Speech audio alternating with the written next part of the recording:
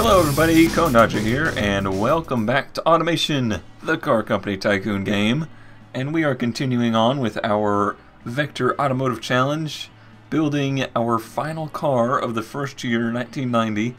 And today we are going to build a competition for the Lexus LS400 luxury sedan.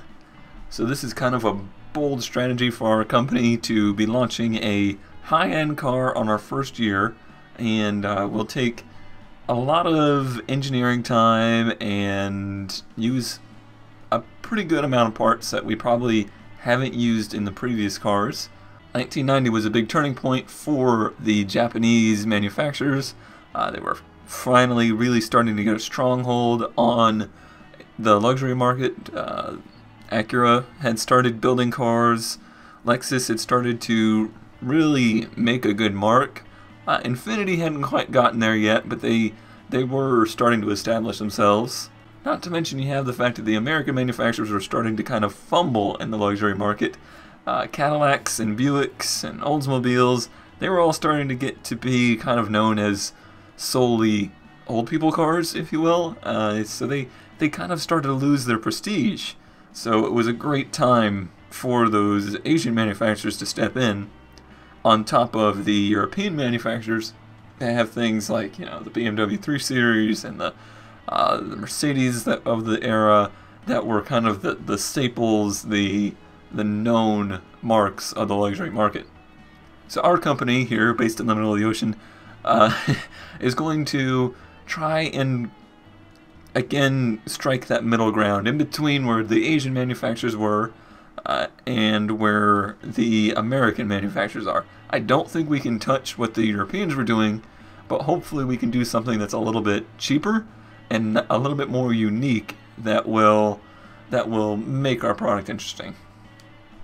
So before we can build our car, we have to build something to compete against, and like I said, it's going to be the Lexus LS400, which actually uses an engine that was previously built in my engine recreation miniseries, and it was one of the ones I picked because it is a very cool engine and something you probably didn't expect from Toyota of the early 90s.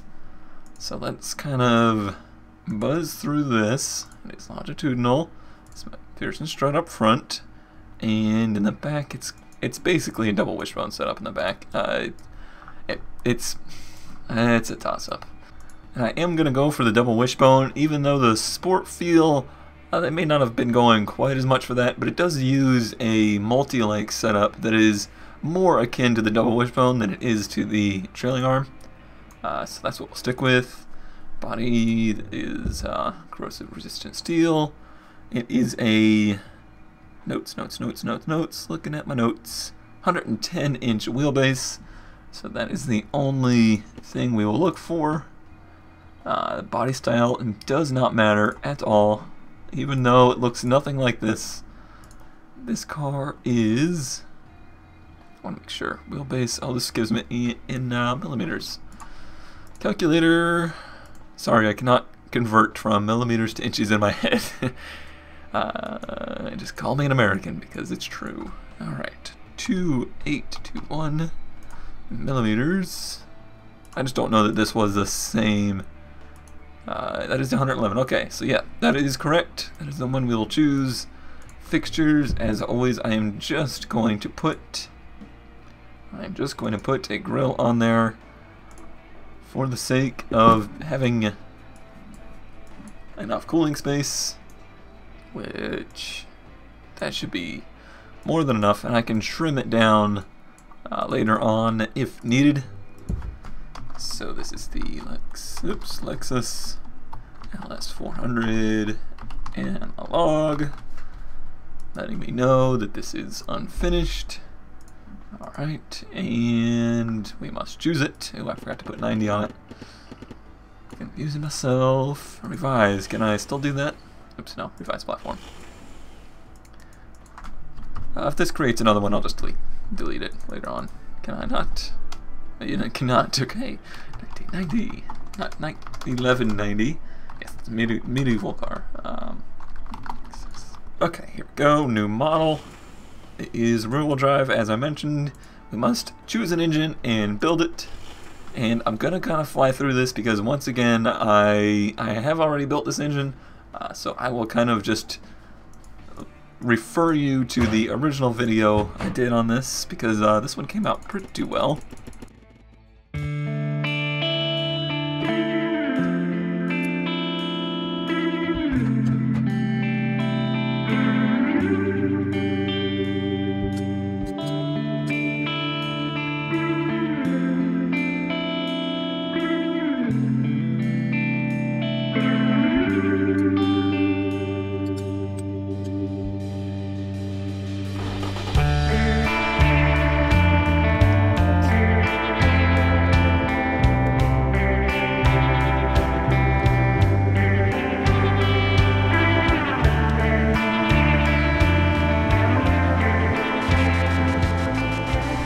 Looking at the chart, it looks like I ran into knock issues.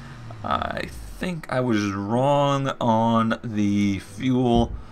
Premium is what I intended to use. For some reason I put regular.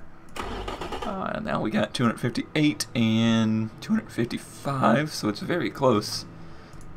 I can probably just give it a little bit of timing and be there.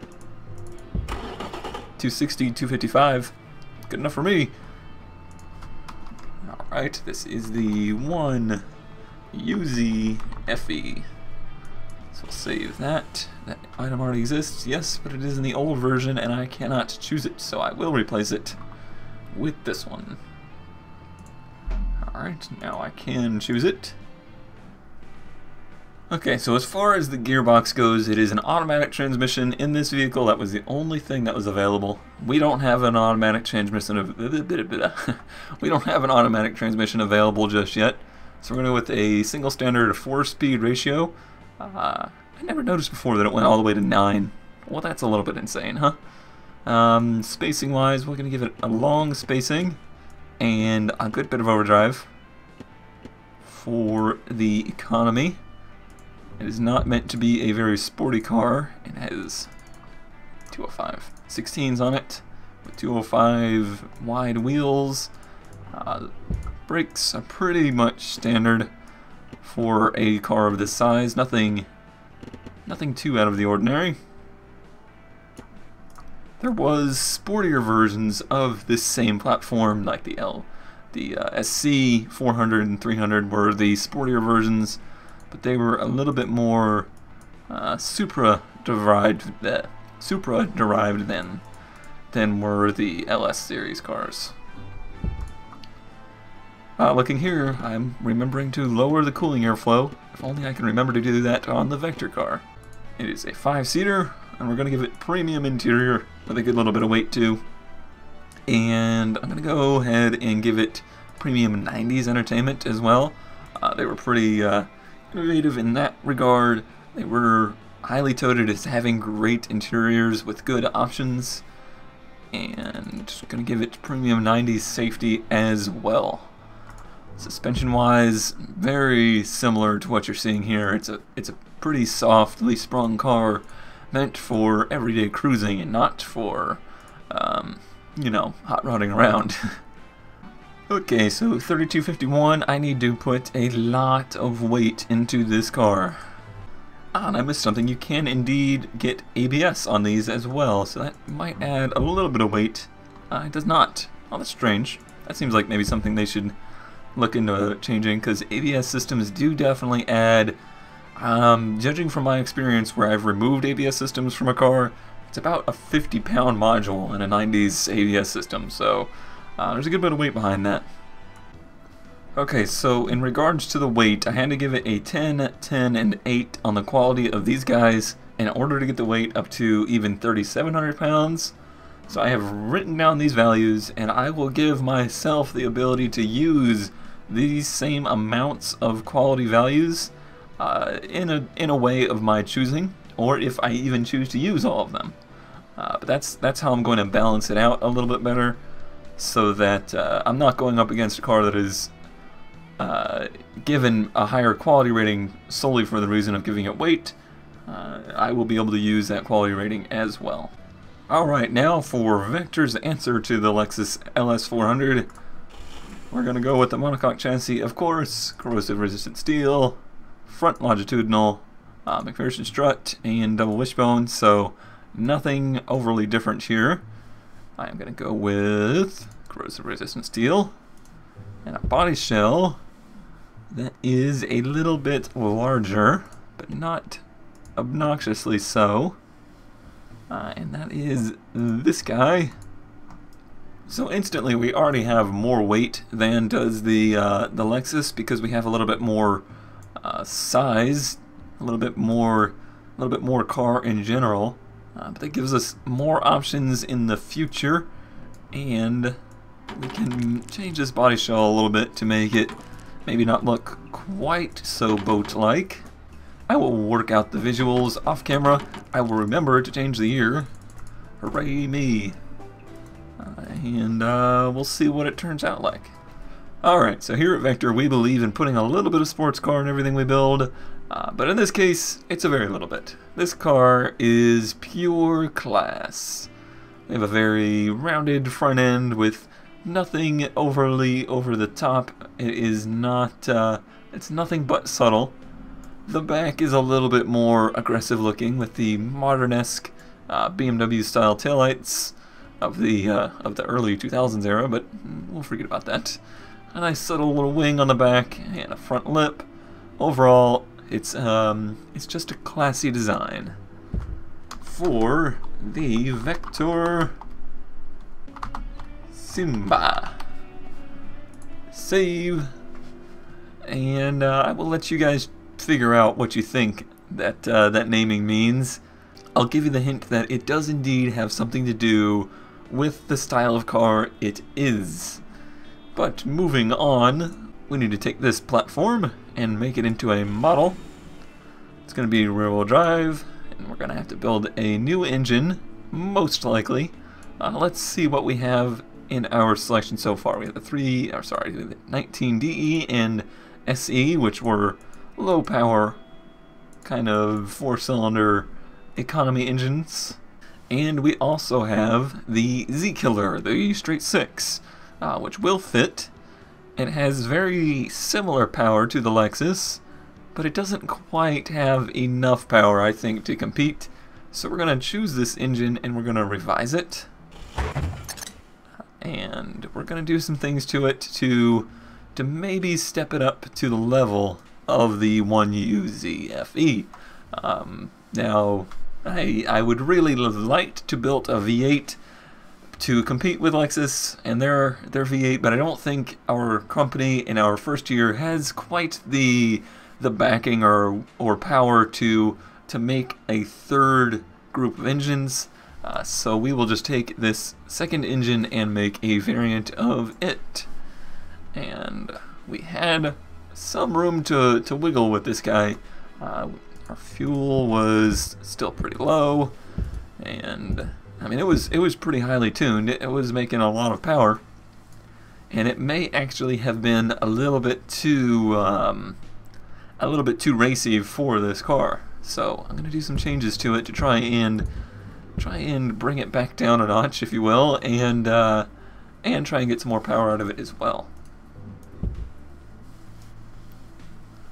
So one thing I'm going to do is actually stroke this engine. I'm going to bring it up all the way to a very large inline 6, 3.4 liters, and that will mean I'm going to be able to take this cam profile down a little, get its smoothness back. Alright, I'm going to go ahead and do my one test mode of the non-dyno test, basically, and I just want to make a check on all the bottom end stuff, make sure everything's working alright before I go ahead and use our one dyno test, and also be able to see kind of what the numbers are doing.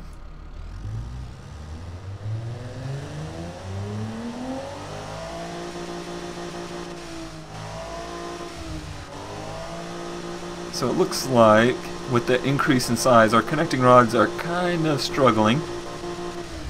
But if we go back and let's run it up,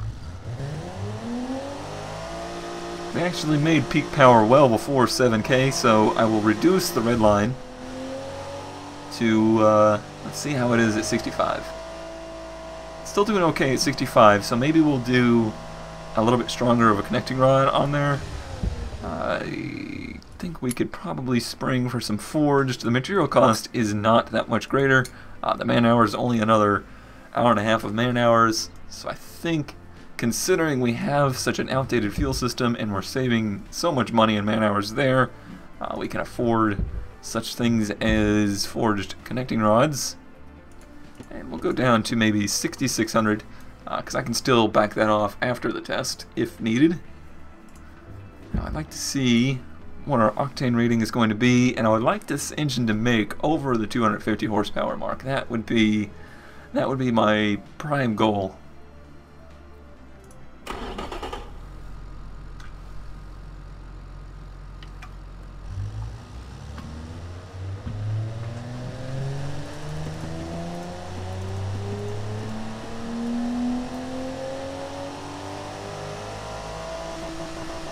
.254, our red line is like perfect. It's just after the peak. Let's see. Bottom end part is reducing MTBF. It is still having issues, probably with the connecting rods. So I guess I will back off that rev limit even a little bit more, probably down to the 6,500. How did we do on fuel octane? Still plenty of room there. So we'll increase the compression.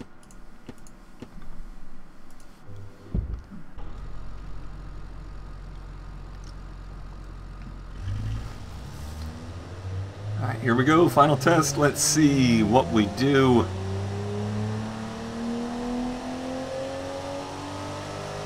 .258, so we made just slightly more horsepower than the 1U ZFE. Significantly less torque. Oh, and we still had a bottom end part reducing the MTBF. Well, darn. I mean, it's not really that bad. Well, yeah, it's pretty bad. 36,000 kilometers, that's not very good. Curious as to what it was.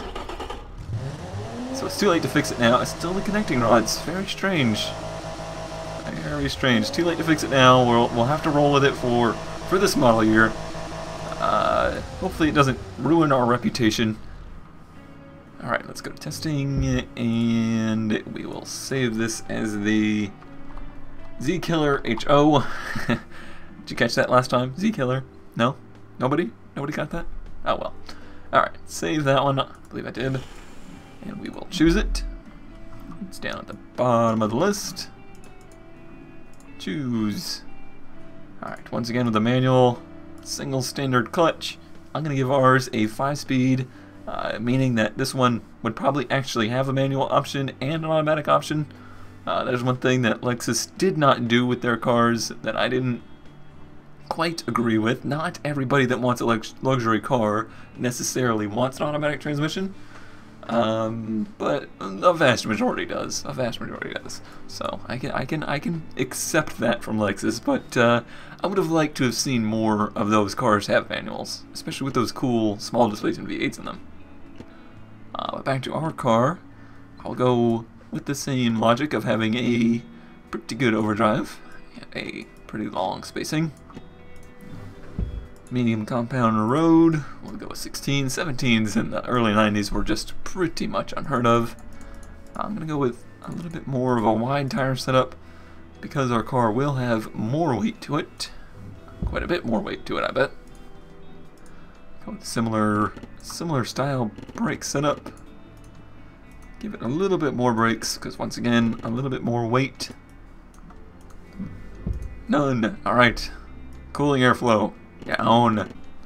So interior. 5 seats. Okay, with a premium interior with as much sound insulation as I can put in there. As far as entertainment goes, most of my cars have had 80s style stuff. I don't know that our startup company really had the money to put nice modern stuff into all of our cars, but this one specifically, I want luxury 90s in it. Even though it's going to cost a little bit more, and overall this car may cost very similar to the Lexus, even though it doesn't have the super high-tech engine. I really feel as though this is important for this car. So we're going to have power steering and ABS. And we're going to have premium 90s safety as well. So we will put premium safety for the early 90s would mean like driver's side airbag, maybe even a passenger side airbag, and high-tech, very highly engineered crumple zone, stuff like that. Alright, so the quality sliders. Remember we had 10, 10, and 8 on the Lexus. I'm going to give myself... I'm going to go with a little bit different of a setup. I'm going to go with 10, 8. Not as much entertainment quality. I'm going to go with 10 on the safety. Suspension. Pretty similar setup. With soft all the way around, basically. I want to try and get our comfort rating as high as I can. But you got to add into that the tameness of it will also affect its comfort. If the car is hard to drive or is unpredictable, it's not going to be as comfortable either. Alright, so testing. As I kind of suspected, our weight is pretty significantly higher than the Lexus. 38,333 pounds. It's quite heavy, and yeah, the name. The name implies such things. Let me load up the other car so we can do a little bit of a side-by-side comparison real quick, and we'll see how we do. Alright, so looking at our main stats here, it looks a little dire, to be honest. Not a whole lot of positive here. Okay, let's see. Our weight is higher. Our front-rear ratio is the same. I don't know why it's lit up red. Top speed, we have a higher top speed by less than a mile an hour. Acceleration, 0.2 seconds slower, so we'll say that's a nominal difference. Our quarter-mile time is the same. Very interesting that ends up being the same, considering the vastly different powertrains that the two cars have. Our braking was a little better. Our cornering was a little worse. Aero efficiency a little bit better. Economy slightly worse, 16.5 to a 17.1. Again, that's a pretty nominal difference as well. And the downforce pretty much doesn't matter either. Okay, and let's go to the detailed stats. Okay, so this could be close. I'm not sure. Just looking at it now, it looks like we may be doing all right here. Our car had a 40.8 on tameness. Looks like we did good in the lateral acceleration, brake fade, wheel spin, dynamic response. I'm not really quite sure what that one means, but we did good in it, so that's good. We lost out on the roll angle, softer, heavier car. We lost out on the footprint because it is a larger car, so it's a little bit harder to drive. Sportiness at 12 to an 8.8. Looks like we did good on braking. Brake fade, the torque curve we actually did pretty good on. That's surprising, but large displacement inline 6 gonna have more torque than a small displacement V8. Loudness, we are a little bit louder, so that is why it is a little bit sportier, which may hurt us in the comfort. We had a little bit more top speed as well. Comfort, 55.1 to a 57.5. The base points was a 20.7. That is probably helped by the smoothness and the responsiveness of that inline 6. Looks like the chassis stiffness is the same. The entertainment quality, of course, we had those bumps. Alright, prestige. I was kind of hoping we'd get the prestige nod, but going up against a V8 car is going to be pretty difficult. The footprint, because it's a larger car, we get a little bit more prestige out of that. We actually have a little bit more prestige in our engine, which is surprising. Top speed. It looks like we lost out. That entertainment quality was a big deal, as was the interior. Strange that we lost out on the interior there. But safety, I'm glad I spent that little bit of extra points into the safety. But in reality, all that did was probably lose us points in prestige, so kind of an even draw there. But yeah, footprint. The footprint, because it's a larger car, it's safer, and the safety quality was a little bit of a bump as well. All right, so it's math time. Alrighty, the numbers have been tallied. The Vector Simba has a 194.1 to the Lexus LS400 with a 189.8. Our first victory! So the overall points here came out very, very close. So I would say our car is competitive, but not an outright, dominant car in its category. And hopefully we did indeed kind of settle into a little bit of a different niche than the Lexus so that we can compete. Our car is a little bit bigger. It has a little bit different of an engine style that is maybe a little bit easier to drive because it is torquier. But on the flip side, we don't have that cool V8 sound. We don't have the prestige of having a V8 in our vehicle, so we lose out a little bit there.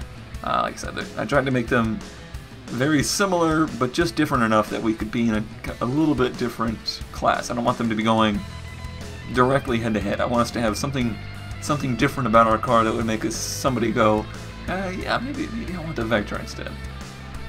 Okay, so that is our first model year complete. That means it is time next episode to work on changing up some things. We're gonna fast forward 2 years into the future. None of our models are going to be moving in generation, but I'm going to focus an entire episode on basically refreshing all of the models that we have. So after 2 years, we realized what we did wrong, and we'll be able to do very small changes to every car to try to improve them without actually making a whole new generation of car. Alrighty, so thanks as always for watching, and I will see you next time.